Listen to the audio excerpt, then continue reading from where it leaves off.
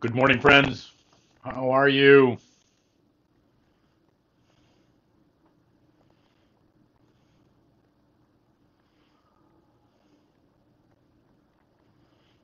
Good morning, Derek. Love to you, my boy. Good morning, Priscilla. Glad you're here. I hope Ohio is treating you well. Vicky, good morning. I hope you're having a good day. I hope you're hola, ¿cómo está? Hope you're um, I hope your heart is well. Oh, feeling great. That's good news. Bob Guinan. Got Bob Guinan, everybody. Oh, I am so glad to be friends with Bob Guinan. He does such a great job of he does such a great job in honoring the veterans in this town. Like he's a silent servant that just kind of keeps helping out here and there. It's terrific. So with all the different things that are going on. So really well done, Bob. You are seen. So morning, Bill. I'm glad you're with us this morning. I hope things are going well. Cecile, good morning to you. I hope you're feeling well and I hope healing is good for you. Michelle, good morning. How are you, honey? Great to see you here. John, good morning to you. Hey, everybody's here. Doing great, just no car. Oh, goodness. I still hasn't. I hope hope you can figure out how to get that baby fixed for you. Hey, good morning. Kristen Stinson, my honey. Hey, honey. So, good morning, everybody. How are you? Derek is getting surgery today. It is. Oh my goodness, that's right. It is Tuesday. That's right. This is happening, people. So, if you are of the praying type today, I really want to invite you to pray for Derek, and that he is going in for surgery today, um, and that you might hold him dear and that all those who will care for him, the surgeon and all the people, will know the very best and very most perfect way that every touch that comes to his body may be truly ones of healing and grace and goodness. So I hope you'll pray with me today as he goes in for healing. Good morning, Donna. Hope you're doing well. Oh, we're looking for an engine. Aren't we all? Like, yeah, no. Oh, goodness, that's a lot. Yes, thank you. Yeah, all right. Prayers for Derek. Yes, good morning, everybody. So let's get going this morning as a few other people trickling in, but we will get moving along. I want to hold up. I'm so glad Michelle's here and Derek's here because that we can and they shared with us that his Derek surgery. It's on my heart, and now it's on all of yours. And these things are not alone, and they are not shared. And so that all of our trials and all of our griefs should be such. And so I welcome you to this Tuesday, the 7th day of September at 11:11, and I'm glad you're here. That this past however long now, 20 months or whatever it's been that we have continued, that we've journeyed with each other and have been a part of our of each other's lives, and that if you're new here, or you've been coming in and out, or you're just finding us, you're a part of a community now. So that just the virtue of hearing my voice, one that cares for each other, one that prays for each other, one that journeys with each other, even though we might not all be right around the corner from 282 Rock Street here in Fall River. We are all a part of one another's life. Um, so, good morning, everybody. So I want to talk a bit about perspective this morning. There is this grand story that comes from the uh, the book of Samuel, where uh, the Israelites are looking for a new king, and they can't find a king. and yet they come across this one for whom is going to be anointed, but they're just not. They don't look right. They don't look like a king. They don't look like the thing that should be in charge. And the great quote that comes from to Samuel from God is, who says, "My ways are not your ways, and I do not see with the eyes of men, but I see what is in people's hearts." And that so and God might see into our heart, and that we might and that this God perspective that Samuel, the book of Samuel, holds up. And I think it's worth looking at this morning, and I think it's worth contemplating. Because I don't know about you, but perspective is in many ways been one of the great challenges of these days, is to actually get some perspective on, okay, I get a piece of information. How important is that a piece of information? Is it a 10? Is it an 8? Is it a 6? Is it a 5? Is it even true? But that to have some perspective on sources, on ideas.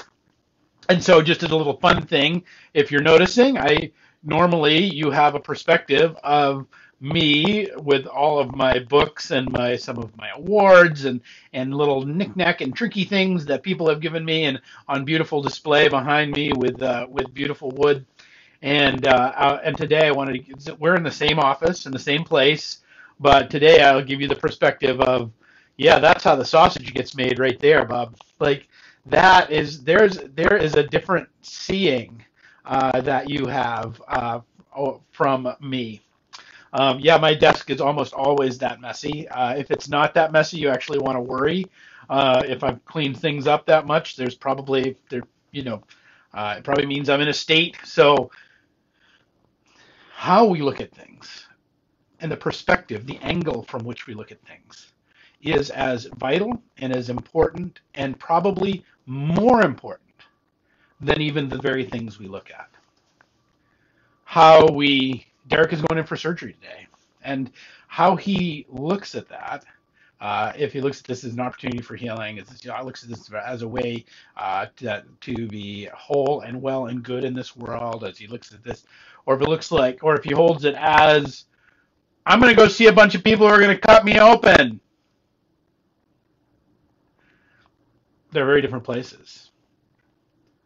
And so I hope I didn't plant that too much. But but to know that one will elicit a whole bunch of feelings, because our thoughts actually lead our feelings. This is one of the core things, that our thoughts can lead our feelings, and one will elicit a bunch of feelings about, oh my gosh, I am held in the palm of God's hand. There are all these amazing healing people in this world who are gonna offer healing and goodness to me, that my body knows how to knit itself together, because it is grounded in the Logos and the divine wisdom, that everything in this world is participating and working for me as I go to be healed and made whole.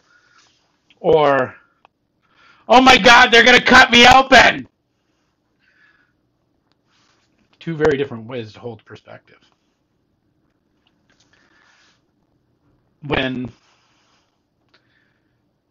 Samuel hears the word of God, that this king that is supposed to be anointed, who nobody thinks that as a king, comes and says, your ways are not my ways, and I do not see as you see.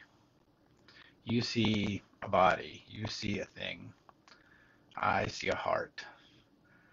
And he's not talking, and God, by the way, is not talking about, a mass of muscle in the center of your chest that has four compartments and a big aorta surrounding it. That's not what God's talking about when he talks about heart. He's talking about the spiritual reality of where we ground ourselves and where we come from in our emotional and spiritual life. Where is our heart? The word courage, which is found numerous times in the Bible, again and again and again, you probably have heard this. And I've never gone and checked it out if it's true, but it is reported that there are 365 verses, verses in which God mentions that we should have courage. Well, that word courage, it's a French word, and it cœur is heart, and it is to live with a full heart. When the way God sees, if in fact that we take Samuel at his word, we take God's word to Samuel at his word, that if the way God sees is that God sees our heart, God is seeing the fullness of our life. That because there's courage, to live with courage is to live with the full, is to live with a full heart. Courage, to have a heart that is filled, a whole heart. My hope for you, friends, is that you will consider your perspective on things and you will change it. You'll change it regularly. You'll change it often.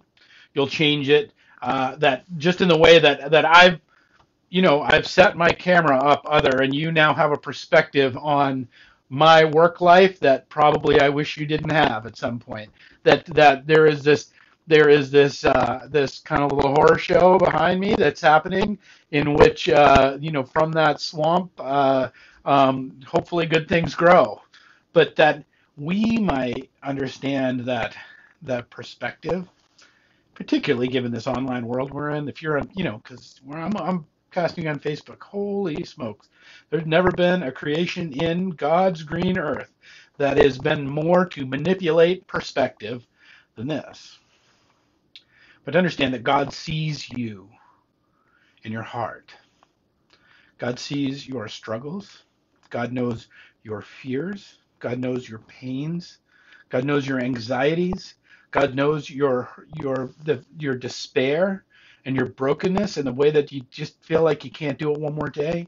God sees all of that and invites you into wholeness and perspective. When in Jesus' ministry, he has a word that we come to that has kind of been ruined in some ways by translation. That it's called this word metanoia, which is the Greek word for it, and it's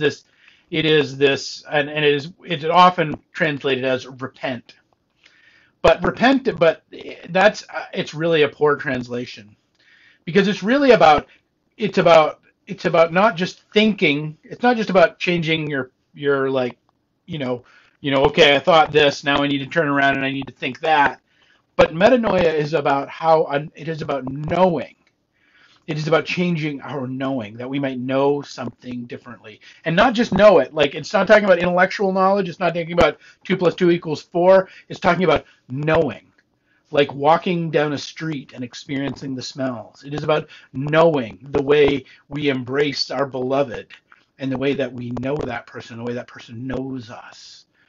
And so when Jesus calls to us to repent, to metanoia, he's saying, turn your life, turn your perspective, turn the way in which you see, so that you might maybe see a little bit as God sees, that we may see the heart of the matter rather than just the body of it.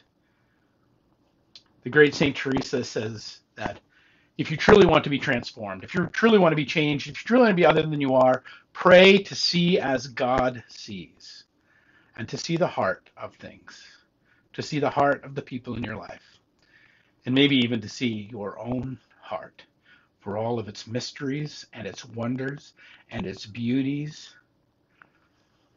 So I'm going to invite you to change. Oh, John's right on it. He's already beat me to it. You beat me to the punch. I was going to invite you to change something today. To change the way, if you're going to work, change the way that you go home. To change your perspective on things. If you're reading something, change and read something that you've never read before. If you're a reader, if you're watching something, watch something you've never read before. See the world. Engage with somebody that you wouldn't have otherwise engaged with. Change your perspective. Change the way that you see the world. Change the angle. Move the couch. Do something that changes your perspective in this world. Not because just all change is good, But that when we shift ourselves a little bit, we create some space. And in the creating of the space, maybe that's the moment the Holy Spirit can enter in. That's the moment the angels can go to work and fill that space with a little bit of how God sees things, of God seeing the heart of things. Your heart, the people in your lives' heart, when all of they're good and they're bad, they're ugly and they're wonderful, they're heaven and they're hell, which are captured in within it. And so I want to invite you to fill your days with a little bit of something other than what it is today, and to change your perspective on how your life and your wisdom and everything else comes together. Because although this is a great view, it's only one view. I even have the closet open for you. Oh, good Lord. Because the other thing about that is that we can put things in our perspective, just like Derek can put in his perspective as he goes forward towards healing this morning, and as he goes forward with all the love of this community, with all the love of his mom and dad, with all the love of the people in the world, that as he goes through all of that, he can put some perspective in his life that's other than maybe what his fear or his anxiety or anything else would be. And that's my hope for him and prayer for him today. The great Goethe says this, that he says, every day one should at least hear one little song, read one good poem, see one fine painting, and if at all possible, speak a few sensible words. Well, that's kind of my mission. That's kind of my invitation for you today. As your Samuel will speak to you, as you look at the little monsters of your life and realize that maybe they are meant to be kings, that you can hear the beauty and the wonder of the heart that is within the bodies you encounter, the glory of the wonder of the and the beauty of the life that you're living, by changing the perspective of it a little bit, by doing something other than what you have done, by hearing a little beautiful song, by seeing a little fine painting, or by maybe, like as John says, maybe take a different route home from work or a different way around so that you might see as and open yourself to see as God sees. All right, friends, that's my hope for you today. It is also Denise Ward's birthday, our moderator here at church. So if you are should your paths cross with Denise, I invite you to wish her happy birthday as well. All right, friends, keep Derek in your prayers if you would, and peace and grace to you all. We'll pick it up tomorrow with another 11:11.